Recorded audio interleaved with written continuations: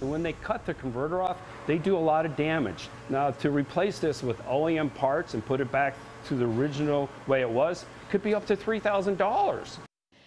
It's a costly crime that more and more people are falling victim to. Police seeing a spike in catalytic converter thefts, warning car owners to take caution. Casey Cronus is live with the latest. Casey. Corey and Dawn, the cost of rhodium, according to police, has gone up significantly, and it's led to a surge in thefts. Thieves can usually steal the auto part in less than 10 minutes and typically work in teams of 2. It's a dreaded sound that usually means just one thing. Someone has stolen your catalytic converter. This evening, police were called to Catalpa and Paulina, where we found a partially removed catalytic converter hanging from a vehicle. It has precious metal in it, and right now the metal in a catalytic converter is worth more than gold. Gary Kinsler, the owner of Auto House on Lincoln Avenue, is seeing the uptick firsthand.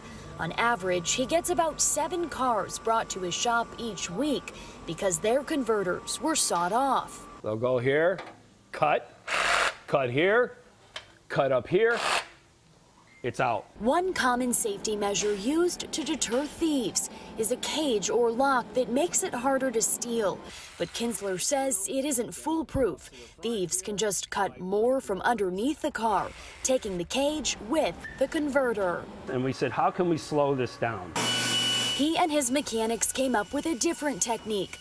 They've installed it on more than 50 cars. None of them have been targeted again. This is a 3/8 cable.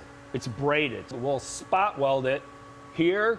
We'll spot weld it on the pipe. Then we will leave a little slack in it and spot weld it on the converter. It makes it very hard for them to take it out. He says it's simple, affordable, and can be done at any shop.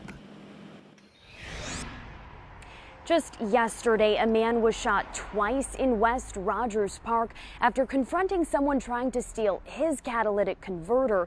At last check, that man is in fair condition, but police are urging the public not to approach anyone who is suspected of stealing yours. You are encouraged to report it to police and contact your insurance company instead. Live from the 19th District Chicago Police Department, Casey Cronus, Fox 32, Chicago.